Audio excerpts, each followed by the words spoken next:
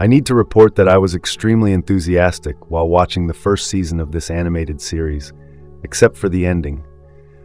As far as I understand, the finale seems to have been written after the writers said, "The series is going great, let's drink together tonight." So, in this video, while I recount the story of Primal from beginning to end, I will also touch on some theories and those strange creatures.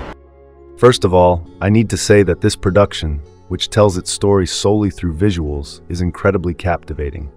The person behind this creation is Jendy Tartakovsky, the director of Hotel Transylvania, The Flintstones, The Powerpuff Girls, and Puppy. Anyone who has watched these knows how great they are.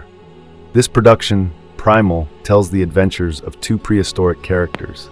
As the name suggests, Primal reflects the primitive life and the challenges of that era in its first season. Don't approach this work with prejudice. Don't let the absence of dialogue make you think it can't convey emotions. The story begins as follows. In the past, when he was just a child, tigers attacked his tribe and killed many members. The chief of the tribe, whom I assume to be our hero's father, dies during this attack. Our protagonist, overwhelmed by rage after this horror, attacks the tiger pack. After killing many members of the pack, our hero is declared the leader by his tribe, and his life begins. He grows up and starts a family. Our hero, a primitive man from ancient times, is trying to fish by the lake. Using the wait and catch method with his spear, he catches fish. However, he is then attacked by a giant crocodile. As you can understand from this, the creatures are enormous. While trying to take his catch home, he is visited by a pterosaur, another of the era's gigantic predators. From this, we infer that the story takes place 70 million years in the past. After escaping this incident and heading home, he suddenly hears a woman's scream. Dropping his fish, he starts running. When he arrives home, he finds that his wife and 2 children have been killed by 3 dinosaurs. Stunned by the horror and hatred of the scene, he attacks in a fit of rage. Though he wounds them, he must accept the fact that his family is dead and heads to the edge of a cliff. He contemplates suicide, but as the sun rises, he changes his mind. From the image of his family in the sun, we understand that he had a son and a daughter. Choosing to continue his life, our hero decides to hunt a dinosaur he sees by the stream. However, when he enters its cave, he sees its 2 offspring and softens as it reminds him of his children. Suddenly, the 3 dinosaurs that killed his family enter the cave. The dinosaurs start attacking each other, and our hero joins the fray because the creatures that slaughtered his family are right in front of him. The mother dinosaur and the man defeat the 3 creatures, but the real problem is much bigger. The dinosaurs they killed were only juveniles. Their mother is an even larger creature. During the chaos, the giant mother devours the other offspring. An intense struggle ensues. With the man's help, the giant mother is killed, but both characters are now left without families. This is where the entire adventure begins. The 3rd episode, A Cold Death, was one of the most impactful for me. In this part, winter has arrived, and our 2 characters are trudging through a storm.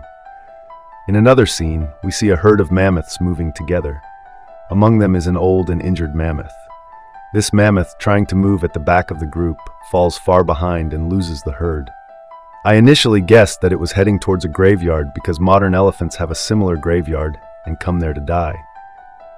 Returning to the story, as the mammoth tries to descend into a pit, it is attacked by the human and the dinosaur. The mammoth suffers great wounds and dies. The human takes its meat and fur and continues on his way. Shortly after taking shelter in a cave, we encounter a very intriguing scene. A herd of mammoths returns to search for their lost member, but these creatures are quite different and large. The mammoth with a strange mark, which I assume to be the leader, examines the body of the deceased animal. Seeing that one of its enormous tusks has been removed, the leader mammoth follows the tracks in a rage. It's quite strange that they would embark on such a mission as if they weren't the ones who left it behind in the previous episode. Returning to the story, the cave is raided and a fight breaks out between the 2 groups. The large mammoths have a numerical and physical advantage. Our 2 characters are nearly defeated, but the fight ends after they return the tusk to the leader. The mammoths leave with the tusk. The scene that impacted me the most was the group's behavior as they brought the tusk to the graveyard, performing what seemed like a burial ritual and placing the tusk in the graveyard. This scene deeply moved me and allowed me to delve even further into the depths of this animated series. In the fourth episode, we see a small pack of dinosaurs attacking our heroes. Outnumbered and at a disadvantage, they try to hide by entering a field. This part is important because the field acts as a sort of boundary. Beyond this boundary lies the territory of a bat swarm. As the team fights this swarm, the human character is taken by a bat to its cave. Our dinosaur attempts to climb up to rescue the human, but can't make it, so he comes up with a clever plan.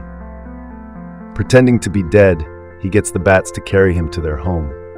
Honestly, I must say it was a very ingenious plan. The bats carry the dinosaur to their home, but there's a problem: a gigantic spider inside the cave. While the dinosaur and the spider battle, the human frees himself from the cocoon he is trapped in. Once free, the human joins his dinosaur friend in attacking the spider, and they defeat it. However, this angers the bat swarm, leading to a counterattack. At this point, the boundary they crossed earlier saves their lives. The bats and the small dinosaurs kill each other, allowing our two heroes to escape. The scene ends like a cowboy riding into the sunset. When we reach the fifth episode, things get much deeper, leaving us wondering, what is happening now? Everything starts calmly and peacefully until the dinosaur suddenly goes missing. While following its drag marks, we are suddenly knocked out by a blow to the head. A very strange group of monkeys has tied us up, and the priest, whom we assume to be the leader of the group, starts mumbling something and calls forth gorillas. After gathering in the middle, the gorillas wait a bit and then start a relentless fight.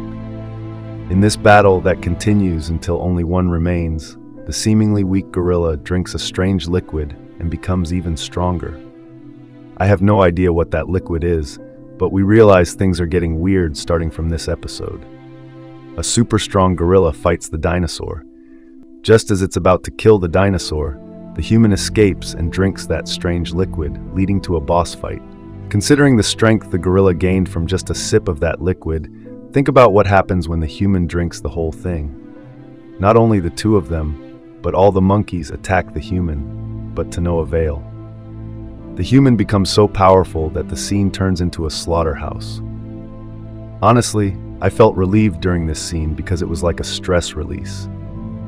However, after everything is over and the human returns to normal, he goes to check on the dinosaur to see if it is still alive. Seeing the dinosaur coughing up blood makes him sad, and he decides not to leave it no matter what. Since the sixth episode is connected to the fifth, I'll continue. The human hides the sick dinosaur in a cave and tries to take care of it. He faces many challenges until it gets better. The scene where he makes brass knuckles out of those bugs left me in awe. I was standing and applauding the episode, thinking, what creativity? The seventh episode made me go, what's happening? For one, the episode is truly terrifying and poignant. I felt tense throughout, with each frame filled with horror and death.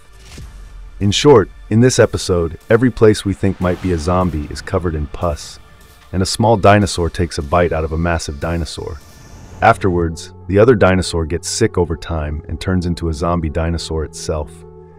After killing all their friends, the curious human and dinosaur look around and say, "What happened here?" While they're surveying the area in shock, they're suddenly attacked by the zombie dinosaur, leaving them bewildered. As the human and dinosaur flee with the zombie chasing them, they bump into something and get stuck. The only part I laughed at throughout the episode was when they emerged from the cave, both looking at each other as if to say, "Did we die?" However, it's quickly evident that they didn't, and the chase continues. But this part really tore at my heart because I think this is where the true horror lies. As they pass through a crater filled with lava, we watch in horror as the ground collapses, causing the burning zombie to flail wildly. Not just us, but the human and our dinosaur friend as well. The look on their faces in this scene was as terrifying as the appearance of this man's face. Honestly, I can say that this episode has become a favorite for me. When we reach the eighth episode, we encounter some extremely bizarre events. Let's call them a group of witches. They tie up the man they've captured and perform a ritual. A few minutes later, as another witch undergoes a strange transformation, the man withers away and surrenders his life. The shape-shifting woman suddenly becomes pregnant, and a child is born. Afterwards, she hands the child over to these ghostly women. At first, I thought they were going to eat the child, but later I realized they were delighted. I guess the cave dwellers of that era don't pay attention to them, and these witches can't conceive children on their own, so they resort to this strange method. Strange situation, indeed. Anyway, moving on, our human is captured and bound just like before. However, these women have incredible powers. They can stop time, rewind it, and hypnotize. Using these powers, the woman first controls the dinosaur she hypnotized. By stopping time and looking into past lives, she examines how the human and the dinosaur met. He is deeply affected by this because he has experienced a similar situation himself. At the evening ritual, she orchestrates an assassination attempt, allowing the duo to escape. However, she sacrifices herself in the process. The scene where she reunites with her daughter in heaven was quite touching, I must say. Nevertheless, it seems that this won't be the last time we see these ghostly women. We haven't seen the last of them in later stages. The 9th episode was literally soul-crushing for me because it featured a creature that can kill any living being with a single strike, along with the horrifying scenes it caused. This episode was filled with stress for me, and the worst part is that there's no sight or indication of the creature. I only hear the screams of horror and death. Afterwards, we see the corpses it leaves behind. It seemed like it was doing it not to hunt, but to kill. Let me summarize it for you. Just like this human, we don't know what it is, but the dinosaur knows and fears it. When the human tries to pursue it, the dinosaur stops him. Later in the night, they realize that the weakness of the dinosaur that attacked them is fire. Prior to this, the episode featured giant trees being knocked down with a single blow, piercing screams, and its extreme speed, which even frightened me, not just the human and the dinosaur. By the way, the brave dinosaur actually survives here, but it chooses to follow the human. This situation reminded me of a beating I received in high school. If there is ever a live broadcast, I'll tell you about it. But hats off to you, Dino. Returning to the story, the duo coincidentally discovers that the dinosaur is afraid of fire and surrounds it with fire, causing it to burn to death. At this point, I was literally waiting for the mission complete message. These guys are progressing through their missions like clockwork, but I can't predict where they'll end up. The 10th episode felt like the brain death of the series to me, as it made me wonder, we were in the Stone Age, when did we suddenly transition to the Middle Ages? It revolves around our hero encountering a woman while fishing in the lake, and the subsequent events of spending time with her and her abduction. The woman, whose name we learn is Mira, is captured by people whom we think are Vikings while she is still a captive. Later, Mira, who escapes from the Vikings, meets our hero. From this point on, I'll give a brief summary as things unfold quickly, because the second season saddened me greatly. In the second season, our hero tries to build a vessel similar to the ship he saw at sea. It's more like a raft, to be precise. Setting sail with this makeshift raft, our duo doesn't make any food, water, or a sail. After a while, they find themselves stranded in the middle of the sea. Trying to hunt under challenging conditions, the duo struggles to survive. Suddenly, a storm hits, tearing the raft apart and separating our duo. When they wash ashore, they can't find each other. Our dinosaur finds himself a companion, and so does our human. Meanwhile, the human, with a severely injured arm, is treated by other members of the tribe. The crackpot woman, whom I think is a healer, yelling at each other and smearing dung on the man's arm, made me burst into laughter. As time passes, the man's arm heals and he becomes romantically involved with other dinosaurs. However, after the dinosaurs attack the tribe and deaths occur following the brawl, the situation becomes dire. Our dino's sweetheart dies and they move away from the area. Shortly after entering a cave for shelter, Vikings arrive, leading to a fight. Realizing that the ones who kidnapped Mira are among the Vikings, they pursue them. In this part, they both find Mira and brutally kill the Vikings. As they depart from the area, the leader of the tribe arrives at the scene to find his wife and child dead. He sets out for revenge with his son. I'll skip to the 5th episode here because the main part of the theory is somewhat like a finale. So, in the final part, the Vikings find our heroes and engage in a battle. The father, who loses his son, disappointingly throws himself into the waters. Meanwhile, our dinosaur lays eggs while awaiting death. Angels descend from the sky and reach out to him. Just as he's about to leave, Hell's demons drag him underground, and a strange entity, whom we think is the devil, gives him powers. After saying, "Go, take your revenge," our Viking becomes a demon. In the midst of this, eras get so intertwined that even nations clash. This woman, whom I believe to be Cleopatra, attacks each nation and gathers the spoils. Our dino and human fight alongside her as captives. Time swiftly passes, yet the wars do not cease. One day, just as they are about to be killed, they are rescued by the executioner, and civil war ensues. Amidst the chaos, Cleopatra dies, and our heroes escape, embarking on a journey. However, a demon Viking follows them. Our human, who arrives in Mira's lands, is unhappy because they lack a partner. Unable to express their love for Mira, the human falls into depression and etches their own story onto the wall. But in the midst of this, the demon Viking arrives and they battle. Though the human fights, they sustain grave wounds and are on the brink of death. As they die, Mira joins them to bring them happiness. And thus, as our hero dies, years pass, and Mira and the children ride on dinosaurs, concluding the tale. If you're wondering how we ended up with such a bizarre ending, let me tell you.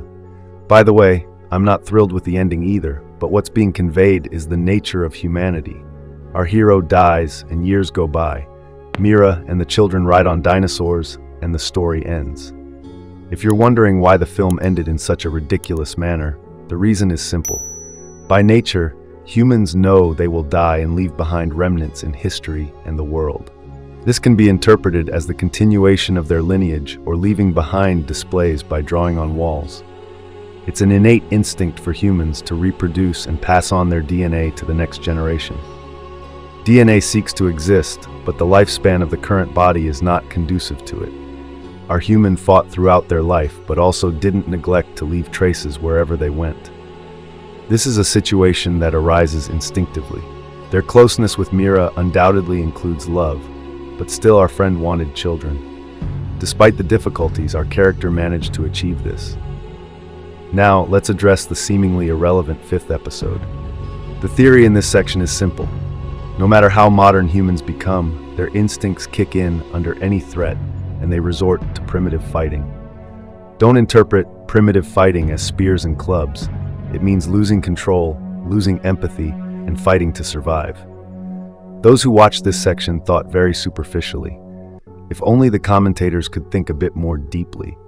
Charles's theory is proven by the series of events. They regress through eras, from rifles to foot soldiers, from bows to spears, from spears to bones, and so forth. By the end of the episode, Charles's theory is proven. The screenwriter, in their own way, narrated Charles's theory as a work of art with this episode. Now, onto the strange creatures. Look at the origins of religions or the narratives of legendary stories. They always seem grand and exaggerated. Fighting giant serpents made of fire, creatures emerging from underground, angels, etc. These actually convey our character's exaggerated story to us. There are dozens of epics in mythology. Many of them seem unbelievable when we think of them as legends, but that's how epics are. There is indeed a real event, but it's embellished a bit. The characters become immortalized. I hope you enjoyed this video. We put so much effort into it, so I hope to receive a comment and a like. Until my next video, take care of yourself. Goodbye.